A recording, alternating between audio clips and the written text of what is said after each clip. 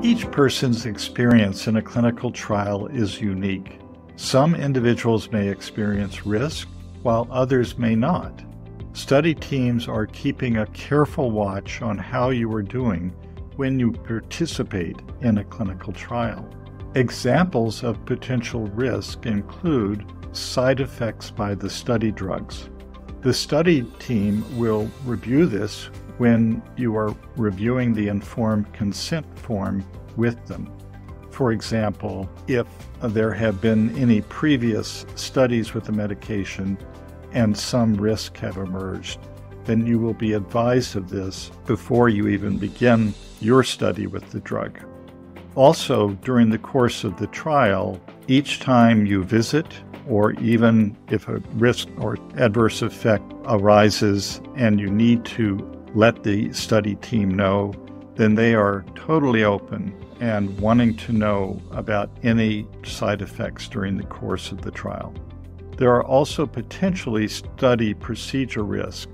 For example, risk caused by procedures such as X-rays, CT scans, or blood collection. And then there are unknown risks. As the study drugs are still being researched, there may be risks that are not yet known that may arise. This is why the study medication is tested on animals before testing on humans. It's important to know that the testing on animals continues while we introduce these study medications to humans, so we have long-term information. That's also why it's important for you to communicate with your doctor about any side effects that you experience during a trial. Sometimes a study medication may not improve your symptoms or put you in remission.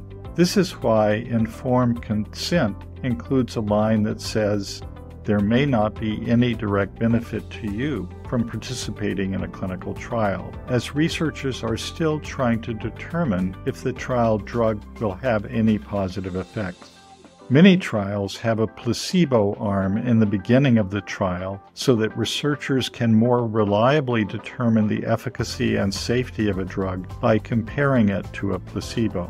Most trials then allow all patients to continue with the study drug for the remaining duration of the trial.